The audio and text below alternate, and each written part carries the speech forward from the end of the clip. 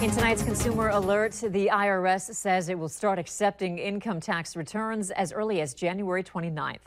But if you want to wait, you have until April 17th to get yours in. Normally, April 15th is the final filing deadline, but it falls on a Sunday this year. And Monday, April 16th, is Emancipation Day, a legal holiday in Washington, D.C.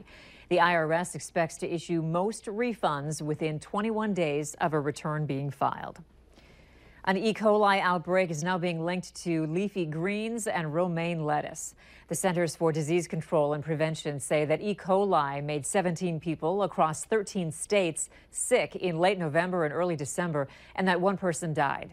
The CDC says the source of the infection is still not known, but signs are pointing to romaine lettuce and leafy greens. A similar strain caused an outbreak in Canada in early November through early December, with 41 people getting sick. The CDC says it is still investigating the outbreak.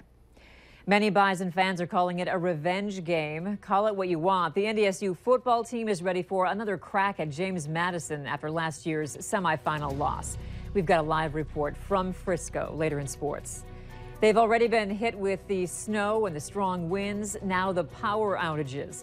The winter storm that's blasting the East Coast. Later on Valley News Live at 10. This morning, temperatures in Fargo not quite as cold thanks to some clouds and snow, but it was brutal in Baudette.